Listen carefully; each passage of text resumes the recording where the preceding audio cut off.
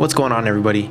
I'm Gunther the Great. I've been growing my hair for over 3 years and people always ask me how I was able to maintain them for so long. It was easy to maintain something that I've always wanted, so I figured I would show you guys the methods I've used to keep my dreadlocks the way I wanted them to be. So I'm releasing the series for everybody who wants to watch.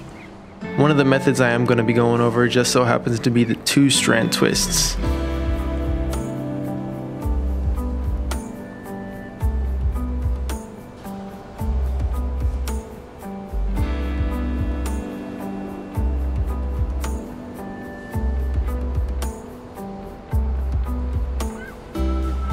The first step in order to do 2 strand twists is you want to make sure that your hair is twisted.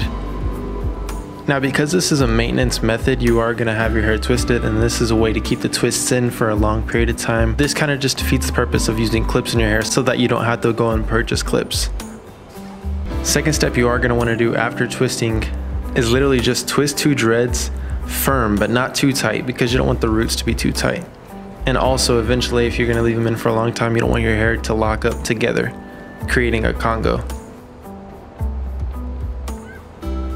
Once you reach the tips of the dreadlocks, you just want to hold it in with a rubber band and you're literally pretty much done.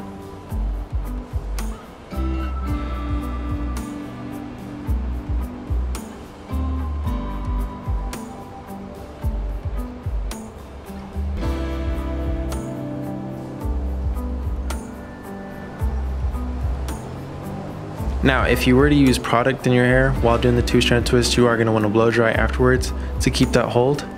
But if you didn't use any products and you're just doing it as a temporary thing, you're pretty much done.